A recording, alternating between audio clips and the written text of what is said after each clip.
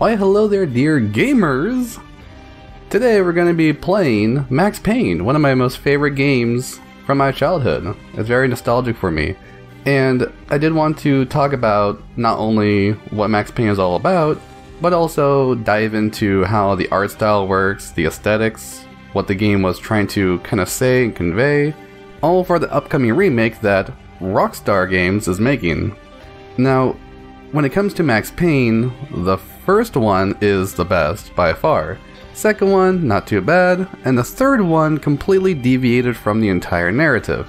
And so, since the third one was made by Rockstar Games, and since it's a more recent one, I do kind of want to show how they could mess up in the remake, and how they should actually try to make the remake, or reboot, or whatever it's trying to be.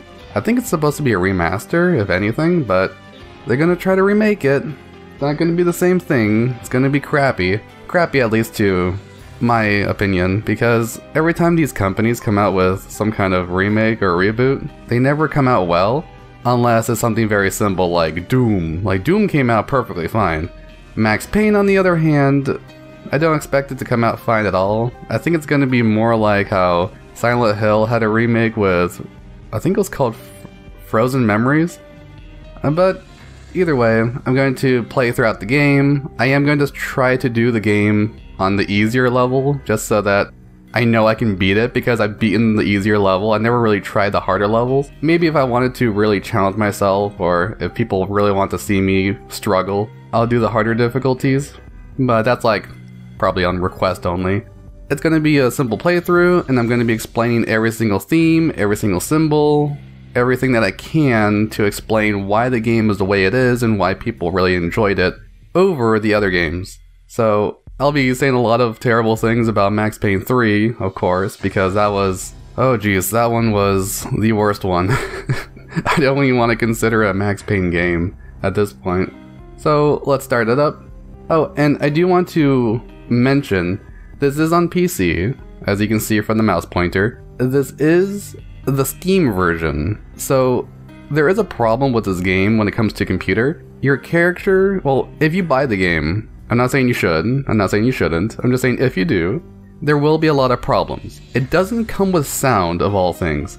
There is no sound if you buy the game on the Steam version, because the sound doesn't, like, it's not there. I don't know why, but it's not there. And so you do have to modify it. You have to look for patches, and those you can find online. Just say, hey, just type into Google, Max Payne no sound, Max Payne fix, Max Payne stuck to ground, stuck to walls, because that's what happens in the game if you don't patch it. You're gonna get stuck to walls and there's no sound. It's the biggest mess possible, and that's simply because games from olden days, ye olden games, they don't play well on modern operating systems. So I have Windows 10, unfortunately. This game's all messed up because of it.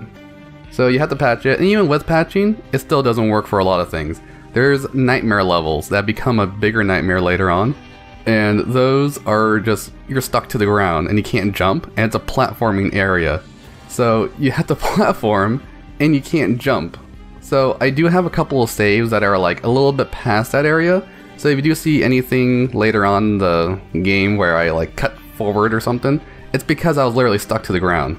I tried as much as I can do, I can't do anything else for it. So with that said, let's go on to the game. Oh, and during cutscenes I'm gonna try not to talk, but I will talk a lot during the comic book scenes.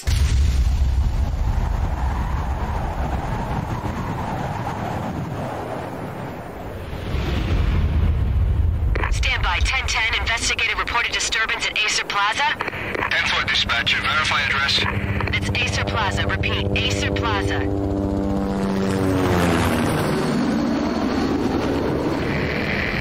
Shots fired on the rooftop. An assault in progress at Acer Plaza. This kind of opening has a lot of inciting incidents,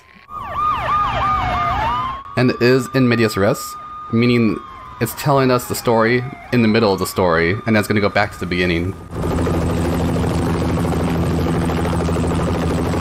It's a war zone down here. 1085 dispatcher, need additional units. Additional units now. Officer in danger. Officer in danger. 10-5, please repeat, 10-5, all units, emergency. Officer in danger, Acer Plaza, repeat, Acer Plaza, all units. They were all dead. The final gunshot was an exclamation mark to everything that had led to this point. I released my finger from the trigger, and then it was over.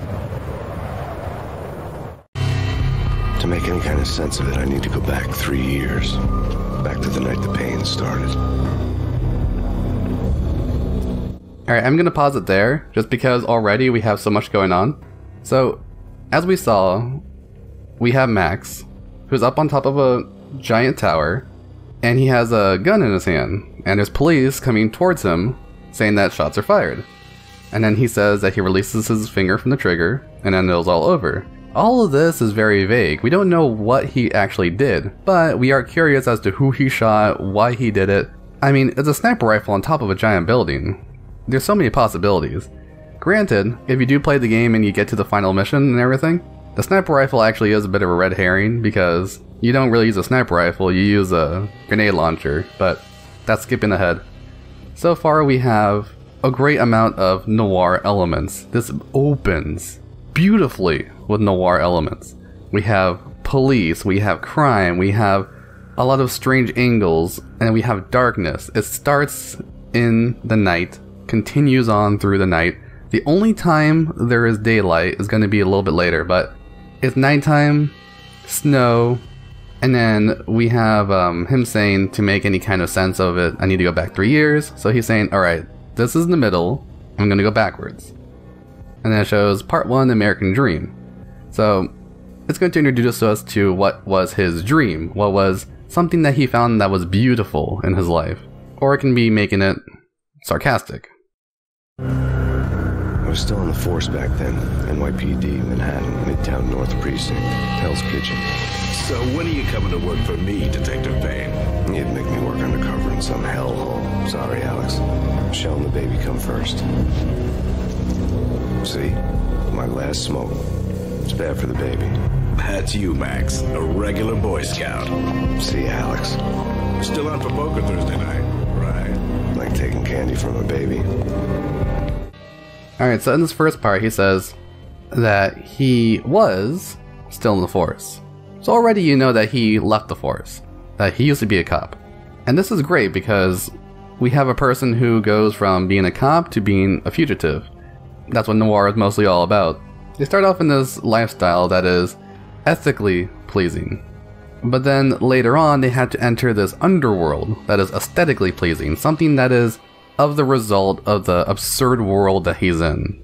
You know, something tragic happens. And this kind of hints at all the tragedy right away. Where we have his friend Alex, okay, this is his friend in the force. And then he says that he has a wife, Michelle. Yeah, so right now Max Payne is living like Obama. He's at the top. He cannot go down. And he has a baby. So his wife and child. And these come first. Right? The first and foremost. That's what he tells everybody.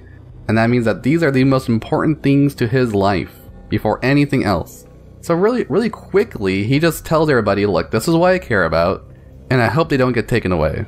And then lo and behold, we're gonna see that the tragedy that comes from his life is where the things that he cares most about are taken away.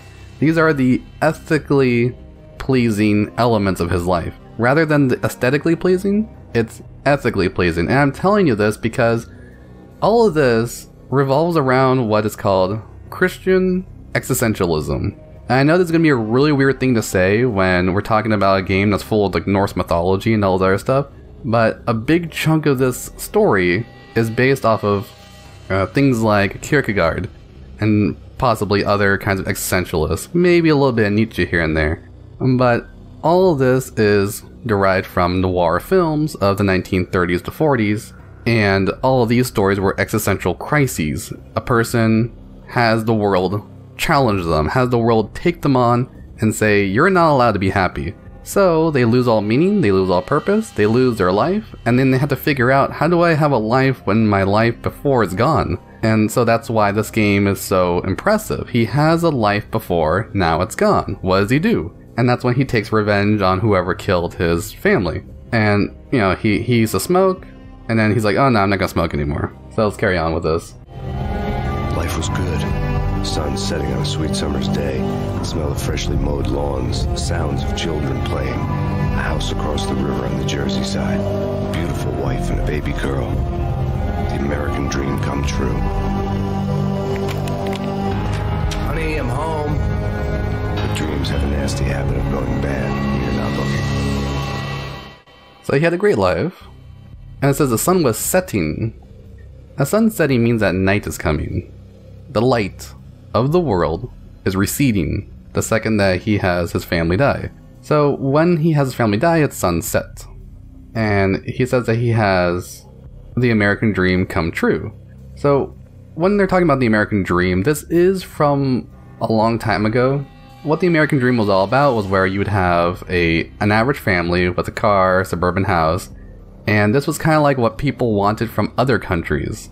So the American dream is a bit of a play on words, because here he has an American dream become a nightmare thanks to American elements that is later on to be determined as crime, organized mafias, and corporations, which all intertwine with each other, because in this game there's also like a military aspect to it. So a lot of things that make America America make it into a dream and also a nightmare. And that's kind of what this game revolves around, is that the country itself, the way that these things work, the authorities and the government, the establishment, all these things fail us in due time. Not in general, just this specific one, America.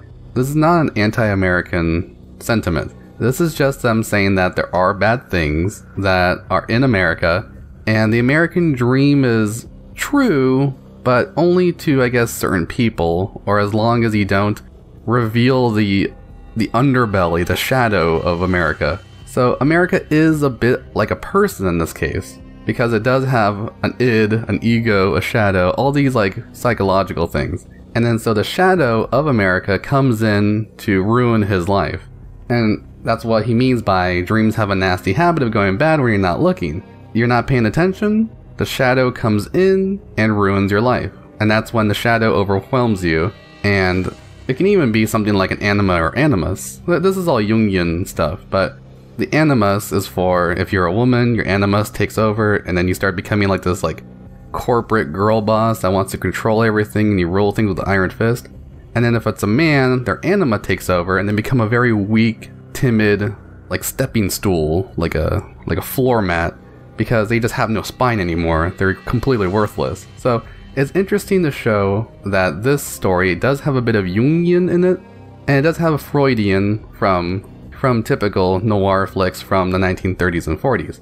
So that all this psychological stuff that kind of revolves around this setting, it is great, and it's something that people should admire for what it's trying to do, because this comes in right away in the beginning, and we're getting it without even blinking an eye. It's said so flawlessly in only a couple of sentences, but we get it. When I'm explaining to you, we get it right away.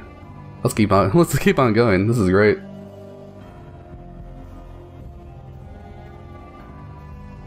He's gonna get a show, and he doesn't like it. So his entire life feels like it's playing out in a theatrical kind of way. And here's our first clue. Also, here's his jacket. Later on, he wears it.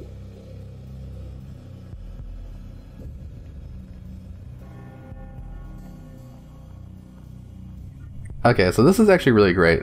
When he says something ugly's been tattooed on the wall, the way that he says tattooed shows that the house itself is a bit like a person. I think that's called, I forgot the term for that one. Personification? I think it's called personification, but how this works in something that's noir is that the world around the main character, the one who's monologuing everything, this world is not a world outside of their head, it is a world in their head. And that doesn't mean that you're supposed to see everything like a dream or like some kind of psychotic, schizophrenic hallucination. It's more where the writer, the author of the story, they're trying to portray the entire world around this main character as symbolic representations of their inner emotions, feelings, and expression. And this is where German Expressionism comes from in Noir. German Expressionism was a big part of Noir.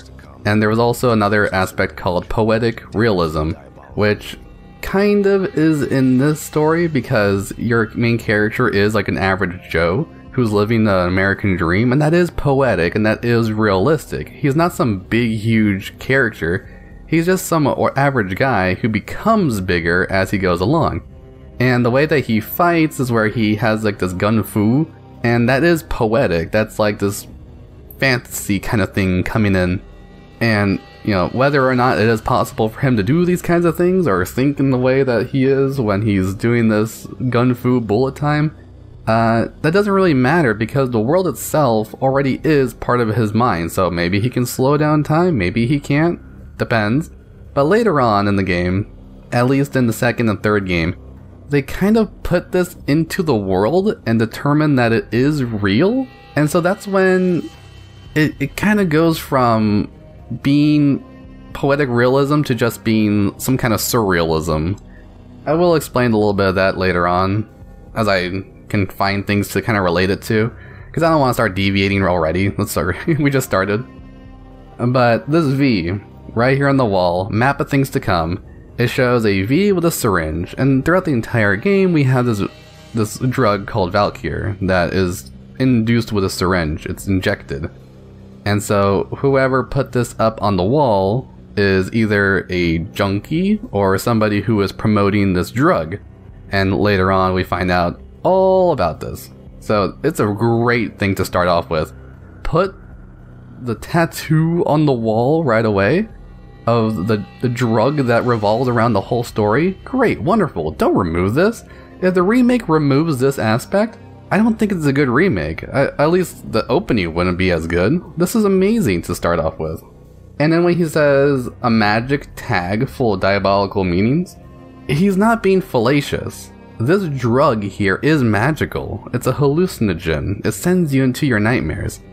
So when he says magic tag, it's no different than saying something like the magic tags from Japanese and Chinese mythology. There are these magic tags. I forgot what they're called. It depends on the country, but you'll put a magic tag on a zombie. The zombie will obey whatever you're doing. In China, they don't call them zombies, they call them vampires, but they have a different name. Zhengxi. They call them Zhengxi. And with these Zhengxi, they obey the owner of whoever tags them. So it's a poison syringe, a magic tag full of diabolical meanings. It's pretty much saying whoever owns this drug is controlling these vampires, these zombies. And that right there, that's great, wonderful symbolism. Even if you don't understand what the magic tag means. And also, when you say tag, it's another term for graffiti, tagging the thing. So it has all these multiple meanings. That kind of poetic representation and symbolism is much welcomed. We get sucked into this idea. Even if we don't understand, or even if we didn't know about the whole Chinese thing, it doesn't matter. It still sounds wonderful either way. Whether you're looking at it symbolically in like a supernatural sense, or you're looking at it symbolically in like a colloquial, cultural sense, it works either way. And that's what we want with metaphors like this. This is how noir metaphors work wonderfully. And this is why the entire script of the game, the first game at least, is well renowned as an amazing script because it has so many different meanings that can mean all, and they're all correct. There's no wrong meaning with this symbolism. They're both correct. Let's keep on going.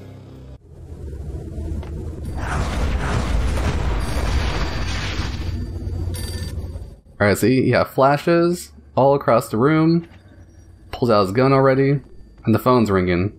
Broken mirrors, blood on the walls. Listen, someone's broken into my house. Call 911. Is this the Payne residence? Yes, someone's broken into my house. They're still here. You have to... Good. I'm afraid I cannot help you. Who is this? Hello? So this one's kind of weird. I don't know why, but they had the main villain call the house, and he says someone's broken in the house, they're still here, you have to help me.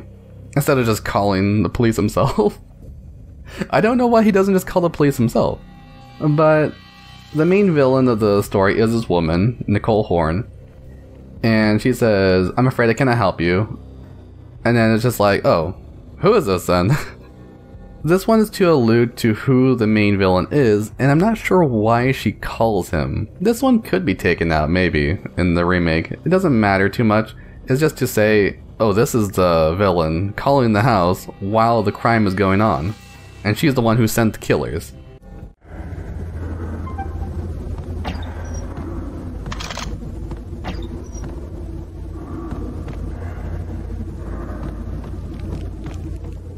As you can see, I'm struggling trying to go up these stairs. Michelle!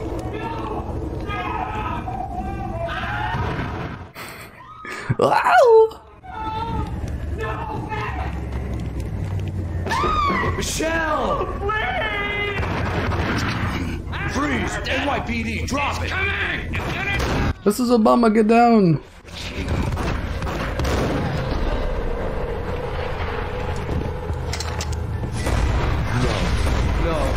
The baby's dead. Alright, I kind of just lowered the volume of the music just because of how crazy loud it was. Hug me. These blunts coming later on. Very peaceful music. His innocence has been killed. Peace has been shattered. Ooh. Background on the walls look really nice. I almost never get shot by this guy. This time I did get hit in the toe. No, God, no, please, Michelle. Right, so this is why the door didn't open.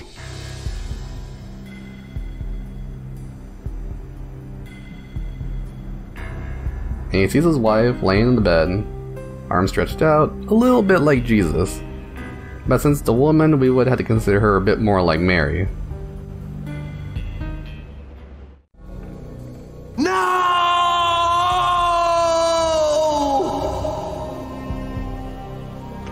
That was 3 years ago. Everything ripped apart in a New York minute. The killer junkies had been high on a previously unknown designer drug, Valkyr, V. After the funeral, I told Alex I'd be transferring to the DEA. That opening, it's heart-wrenching. His entire life is ruined before his very eyes. He comes home from work, normal day, it's sunset, and then he has to find his wife and child killed in front of him, pretty much. He sees the killers there, and if you notice, the killers were wearing these kind of aqua blue, aqua green, whatever, jumpsuits. They didn't look like normal people. They looked like they came out of some kind of mental institution. So, the story in the beginning kind of wants you to think that these are just crazy people. Literal inmates from a crazy asylum who came in to kill his wife and child. That's how it's supposed to feel. And that's kind of how the representation goes, is that these are just crazy people who killed his family. Literally showing them in the uniform of a crazy person. Alright? I don't mean like they're crazy because they're screaming around and stuff. They're wearing the uniform of a crazy person. But later on we do find out that these people weren't necessarily crazy, they were on drugs and they were sent by the person who called on the phone. And the person wanted the wife and child killed because of a certain reason that we find out later on. But this entire opening, whether you know the ending or not, it's engaging. It sucks you in so well. I love the opening because not only is it more easy than the rest of the game is much harder. I make it look easy and I still got shot even though I'm doing this so many times. So his whole life is ripped before his very eyes. This is a traumatizing thing to happen. This is what the whole no thing was about. You know, the Darth Vader style, no, you know, that whole thing. That's an amazing moment because this is the moment where he's holding his dead wife in his hands in his bedroom of all places. Right in his very home. The home in psychology is more like your inner mind where you feel safe. This is like the comfort area. This is your shelter. Where you feel the most safe. And in his mind, he has his child, his legacy, pretty much. His biological legacy. his effort of all he's done in his life to come down to this moment of having a baby. And the baby is the product of your entire life going well ethically, right? You have a child, you reproduce, and then if the child grows up well, you have a decent legacy. You did something well, and then you carry on all your legacy into this child. That's dead. There is no legacy now. His wife, the one that he tried so hard to get in the first place, and then worked to marry, and now that's gone too. His house doesn't mean anything anymore. His house is meaningless. It's a dead zone. It's where they're killed. So now he can't even go to his own house because all there is just the memories of his family dying in the house. We don't feel this right away, but this kind of moment is heart-wrenching. We feel his emotion maybe later on. We probably get used to it as we play the game if we're kind of disconnected. But symbolically, this sticks with us throughout the entire game. We cannot remove this from our mind. Every time we see Max killing somebody, every time he says, I'm gonna kill the people who killed my family, or anytime somebody that he likes dies, we can't remove this from our mind. It's always gonna be their family dead, right? And this is why what does he do with his life at this point? Well, 3 years later, he goes on a killing spree. He plans to kill people who killed his family.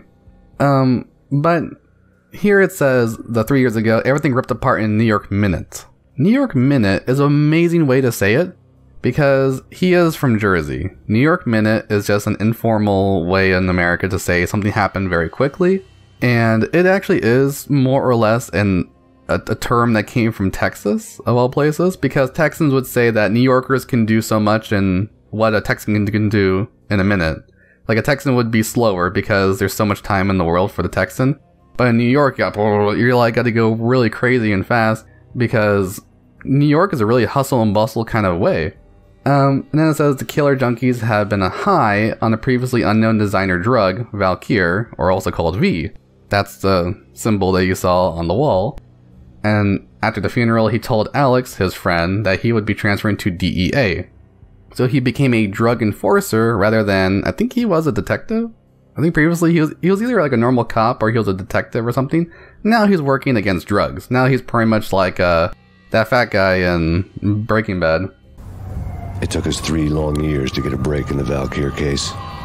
Then, finally, 2 months ago, a dime dropper tipped us off that Jack Lupino, a mob boss in the Punchinello crime family, was trafficking. I went undercover. Infiltrated the worst mafia family in New York. Alright, so they had a break in the case. So they took 3 years just to get a break in the case of his family dying. And then, apparently, somebody called Jack Lupino was trafficking the drug. So they find out that a guy called Jack Lupino from a dime dropper, aka a snitch, tells them that Jack Lupino is trafficking the drug that they're after. Okay, well, there's kind of like a coldness here, and then amazingly, I love this part in the story. It has 3 panels separated, but then they're all sort of together, and it has Max merged with this city. Max and the city are one and the same. It's not just New Jersey. It's not just, whatever we can consider as New York. This is Noir York City, which later on is in a TV show that some guy is, in this kind of like Twilight Zone kind of thing, and he calls it Noir York City. Max is not in New Jersey anymore. He's in what is, in his mind, Noir York City. The TV show in the game and also his mind get combined, and this is why he is merged with the city. The city and him are one and the same, and the city is his shadow. It's everything that he hates about himself, or everything that he doesn't want to show to the world. This is the underworld, alright? And so he goes undercover to infiltrate the worst mafia family in New York. He tries to pretend he's not himself to go and search inside his shadow, inside the underworld of his mind.